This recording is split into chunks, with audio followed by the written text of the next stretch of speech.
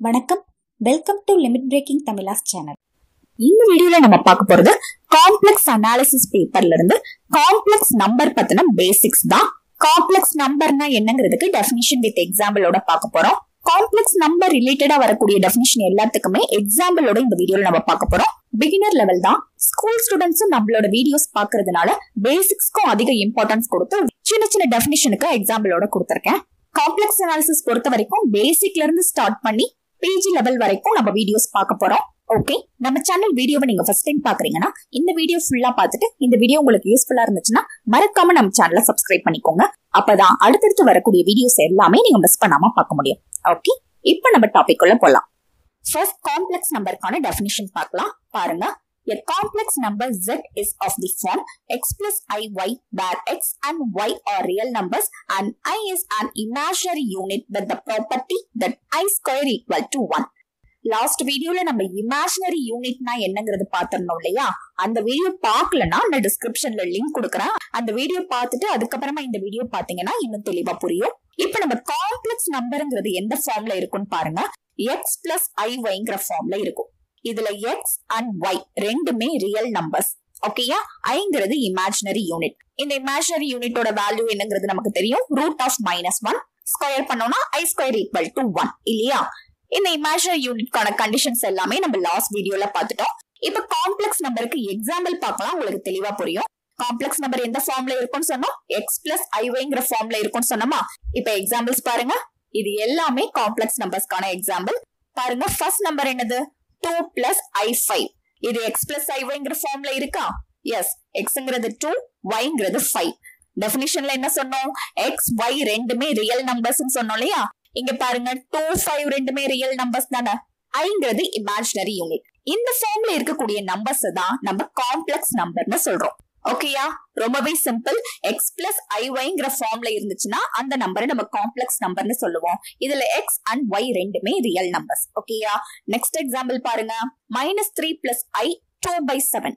இதுவும் complex number தான். இதுல எக்ஸ் வந்து -3, y 2/7 ரெண்டுமே ரியல் நம்பர்ஸ் தானே. -3யும் ரியல் நம்பர் தான், 2/7ம் ரியல் நம்பர்ஸ் தான். சோ ரியல் நம்பர்ல எந்த ஃபார்ம்ல வேணா இருக்கலாம். இன்டிஜரா தான் இருக்கணும்னு அவசியம் கிடையாது. ரியல் நம்பர்ஸ் தான் நம்ம சொல்லியிருக்கோம் இல்லையா? சோ இது ஒரு எக்ஸாம்பிள். அடுத்த another எக்ஸாம்பிள் பாருங்க. -5 plus i5. இதுல x வந்து -5, y வந்து 5. So negative real number, positive real number எது வேணா வரலாம். எக்ஸ் ஒய்ங்கிறது ரியல் நம்பர்ஸ், அவ்வளவுதான். ரேஷனல் நம்பர்ஸா கூட இருக்கலாம். சோ இது எல்லாமே காம்ப்ளெக்ஸ் நம்பர்ஸோட எக்ஸாம்பிள். ஓகேயா? இப்ப காம்ப்ளெக்ஸ் நம்பருங்கிறது எந்த ஃபார்ம்ல இருக்குங்கிறது நமக்கு புரிஞ்சிருக்கும். அடுத்தது இந்த காம்ப்ளெக்ஸ் நம்பரோட ரியல் பார்ட் எது, இமேஜினரி பார்ட் எதுன்னு பார்க்கலாம். பாருங்க, x and y are called the real and imaginary part of z and we write x equal to real part of z and y equal to imaginary part of z. z ஒரு complex number எடுத்தோம்னா அந்த complex number x plus iy ஃபார்ம்ல இருக்கும். அதுல x and y ரெண்டுமே real நம்பர்ஸ்னு சொன்னோம். இப்போ real part, imaginary part பாக்குறதுக்கு என்ன சொல்றாங்க? xங்கிறது real part of z, yங்கிறது imaginary part of z சொல்றாங்க. zங்கிறது இந்த காம்ப்ளெக்ஸ் நம்பர் தான். இந்த 2 plus i5ங்கிறது z எழுதலாம். இந்த ஹோல் காம்ப்ளெக்ஸ் நம்பருக்கு ஒரு நேம் கொடுப்போம். அது z, z1, z2 இப்படி எப்படி வேணா கொடுக்கலாம். இப்படி எடுக்கக்கூடிய ஒரு காம்ப்ளெக்ஸ் நம்பரோட real part and imaginary part தனித்தனியா பிரிக்கலாம். இமேஜினரி பார்ட்ங்கிறது எதுன்னு பாத்தீங்கன்னா, இமேஜினரி யூனிட் எந்த டேர்ம்ல இருக்கோ அந்த பார்ட் வந்து இமேஜினரி பார்ட். இமேஜினரி யூனிட் இல்லாத பார்ட் வந்து ரியல் பார்ட்னு சொல்லுவோம். அதுதான் இங்க கொடுத்திருக்காங்க பாருங்க. எக்ஸ் ஒய் ரெண்டுமே ரியல் நம்பர்ஸ் சொன்னோம். எக்ஸ் பிளஸ் ஐஒய்ல இமேஜினரி பார்ட் எது? ஏன்னா இந்த டேர்ம்ல தானே இமேஜினரி யூனிட் ஐ இருக்கு. அப்ப ஒய்ங்கிறது இமேஜினரி பார்ட், எக்ஸ்ங்கிறது ரியல் பார்ட். ஓகேயா? அதை எப்படி டினோட் பண்ணுவோம் நீங்க கொடுத்திருக்கோம். We write x equal to real part of z, REZ அப்படின்னு எழுதணும்னா அது real part of z meaning. y equal to IMZ எழுதணும்னா imaginary part of z meaning. ஓகேயா? சோ இமேஜினரி யூனிட் இருக்கக்கூடிய பார்ட்டை வந்து இமேஜினரி பார்ட்னு சொல்லுவோம். இமேஜினரி யூனிட் இல்லாத பார்ட்டை வந்து ரியல் பார்ட்னு சொல்லுவோம். ஓகேயா? யூசுவலாவே ரியல் அண்ட் இமேஜினரி வந்து ஆப்போசிட் தானே. ரியலா இல்லாத ஒன்னதான் நம்ம இமேஜினேஷன்ல சொல்லுவோம் இல்லையா? சோ அதே ஞாபகம் வச்சுக்கோங்க. இமேஜினரி யூனிட் எந்த பார்ட்ல இருக்கோ அதை இமேஜினரி பார்ட்னு சொல்லுவோம். அது இல்லாத இன்னொரு டேர்மை நம்ம ரியல் பார்ட்னு சொல்லுவோம். ஓகேயா? இப்போ ஒரு எக்ஸாம்பிள் பார்க்கலாம், இன்னும் தெளிவா புரியும். இப்போ z ஒரு காம்ப்ளெக்ஸ் நம்பர் எடுத்திருக்கோம். z equal to 8 minus 3i. இந்த காம்ப்ளெக்ஸ் நம்பரோட real part and imaginary part இப்ப நம்ம பிரிச்சு எழுத போறோம். ரியல் பார்ட்னா என்ன சொன்னோம்? இமேஜினரி யூனிட் இல்லாத பார்ட். இங்க பாத்தீங்கன்னா ரெண்டு டேர்ம்ஸ் இருக்கு, 8 3i ரெண்டு டேர்ம்ஸ் இருக்கு. இதுல இமேஜினரி யூனிட் i தான் இல்லையா? Real part 8, imaginary part -3. புரியுதான்னு பாருங்க. கொடுத்திருக்க காம்ப்ளெக்ஸ் நம்பர் எந்த ஃபார்ம்ல இருக்கும்? x plus iy ஃபார்ம்ல இருக்கும். இதுல இமேஜினரி யூனிட் கூட இருக்கக்கூடிய பார்ட்டை வந்து இமேஜினரி பார்ட்னு எழுதுவோம். சோ இங்க இமேஜினரி யூனிட் கூட உள்ள பார்ட் வந்து -3 தான் இல்லையா?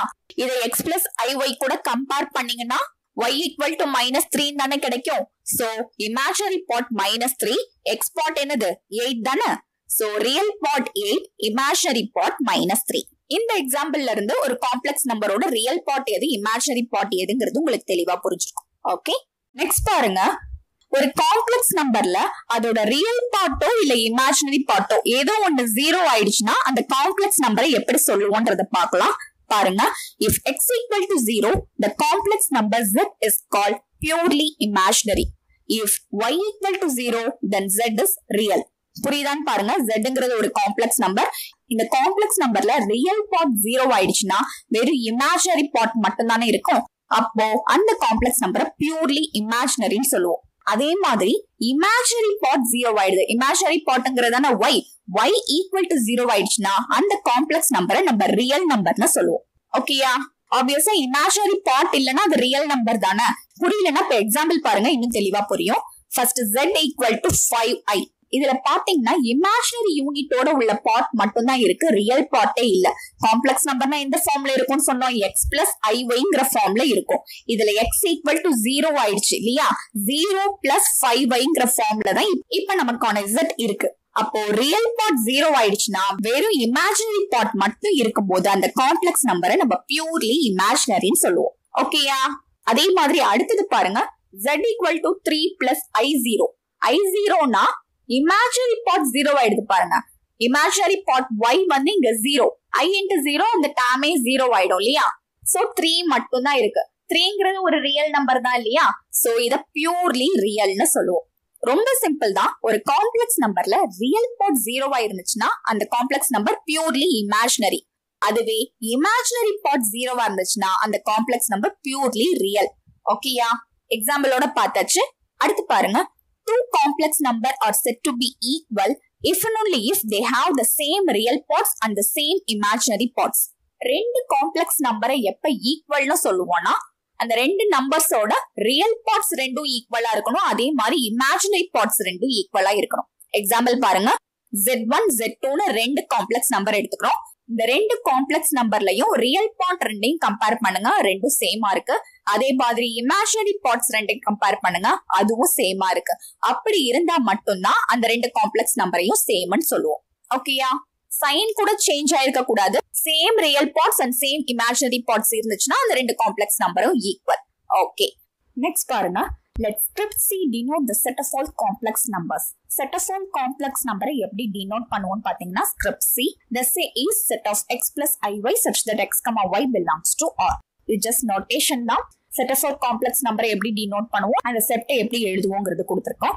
ஓகே, நெக்ஸ்ட் நம்ம பார்க்க போறது algebra of complex number. அதாவது காம்ப்ளெக்ஸ் நம்பரோட addition, subtraction, multiplication and division பார்க்க போறோம். பாருங்க, we define addition and multiplication in script C as follows.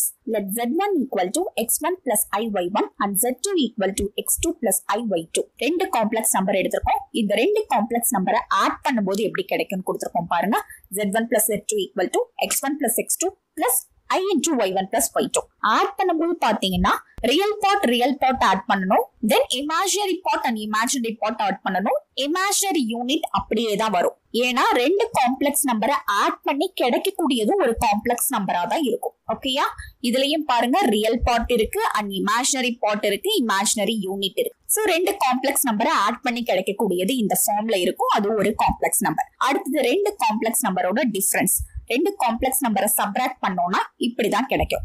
ரெண்டுத்தோட real பார்ட்டையும் subtract பண்ணுவோம், அதே மாதிரி ரெண்டுத்தோட இமேஜினரி பார்ட்டையும் சப்ராக்ட் பண்ணுவோம். நெக்ஸ்ட் ரெண்டு காம்ப்ளெக்ஸ் நம்பரை ப்ராடக்ட் பண்ணோம்னா எப்படி கிடைக்கும்ங்கறத கொடுத்திருக்கோம். இதுக்கு நான் எக்ஸாம்பிள் கொடுக்கல, நீங்களே ரெண்டு காம்ப்ளெக்ஸ் நம்பரை எடுத்து ப்ராடக்ட் பண்ணி பாருங்க. நார்மல் ப்ராடக்ட் மாதிரி தான். ப்ராடக்ட் பண்ணீங்கன்னா கடைசி இந்த ஃபார்ம்ல கிடைக்கும். அதுவும் ஒரு காம்ப்ளெக்ஸ் நம்பரா தான் இருக்கும். ஓகே, லாஸ்டா ரெண்டு காம்ப்ளெக்ஸ் நம்பரை டிவைட் பண்றதும் பார்த்தலாம். டிவைட் பண்ணும்போது Z1 Z2 எடுக்கிறோம் இல்லையா, அதுல டினாமினேட்டர்ல வரக்கூடியது கண்டிப்பா நாட் ஈக்குவல் டு 0வா இருக்கணும். நார்மல் டிவிஷன் கூடிய கண்டிஷன் தான். ஏன்னா டினாமினேட்டர் 0வா இருந்துச்சுன்னா கிடைக்கக்கூடிய ஆன்சர் இன்ஃபினிட்டின்னு வந்துரும் இல்லையா. சோ நாட் ஈக்குவல் டு 0வா இருக்கிற மாதிரி காம்ப்ளெக்ஸ் நம்பர் எடுத்துக்கிறோம். ரெண்டு காம்ப்ளெக்ஸ் நம்பரை டிவைட் பண்ணும்போது இந்த ஃபார்ம்ல தான் கிடைக்கும். நீங்களே ரெண்டு காம்ப்ளெக்ஸ் நம்பர் எடுத்து செக் பண்ணி பாருங்க, இந்த ஃபார்ம்ல தான் கிடைக்கும். இது எல்லாத்தையும் நீங்க ஃபார்முலாஸ் மாதிரி எழுதி வச்சுக்கலாம். ரெண்டு காம்ப்ளெக்ஸ் நம்பர் கொடுத்து மல்டிப்ளிகேஷன் கேட்டாங்கன்னா டைரக்டா இந்த ஃபார்ம்ல சப்ஸ்டிட் பண்ணி நீங்க ஆன்சர் கண்டுபிடிக்கலாம். கிடைக்கக்கூடியதும் ஒரு காம்ப்ளெக்ஸ் நம்பரா தான் இருக்கும். அதே மாதிரி டிவைட் பண்றதுக்கும் இதை ஒரு ஃபார்முலா மாதிரி யூஸ் பண்ணிக்கலாம். ஓகேயா, இது எல்லாமே ரொம்ப பேசிக் தான். ஸ்கூல் ஸ்டூடெண்ட்ஸ்க்கு வேணா ரெண்டு காம்ப்ளெக்ஸ் நம்பரை ஆட் பண்றது சப்ட்ராக்ட் பண்றதுலாம் வரலாம். ஒரு காம்படிட்டிவ் எக்ஸாம்க்கு ப்ரிப்பேர் பண்றீங்க அப்படின்னா இந்த 4 ஃபார்ம்ஸையும் ஒரு ஃபார்முலா மாதிரி எழுதி வச்சுக்கோங்க, கண்டிப்பா யூஸ் ஆகும். ஓகேயா, இதுதான் algebra of complex number. Okay, இந்த வீடியோல நம்ம காம்ப்ளெக்ஸ் நம்பர்னா என்னங்கறத டெஃபினிஷன் வித் எக்ஸாம்பிளோட பார்த்தோம். காம்ப்ளெக்ஸ் நம்பரோட ரியல் பார்ட் எது, இமேஜினரி பார்ட் எது, அது எப்படி டினோட் பண்ணுவோங்கிறது பார்த்தோம்.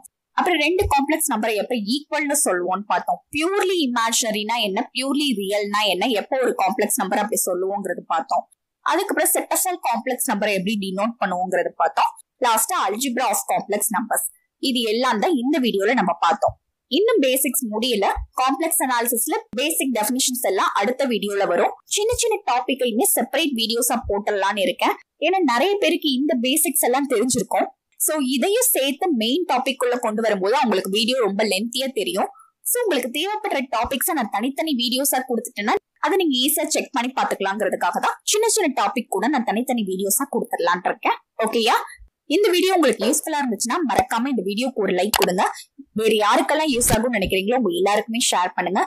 இதே மாதிரி வீடியோஸ் தொடர்ந்து நம்ம சேனல்ல வந்துட்டே இருக்கும். அது எல்லாமே மிஸ் பண்ணாம பாக்குறதுக்கு நம்ம சேனலை சப்ஸ்கிரைப் பண்ணிக்கோங்க. தேங்க்யூ ஃபார் வாட்சிங்.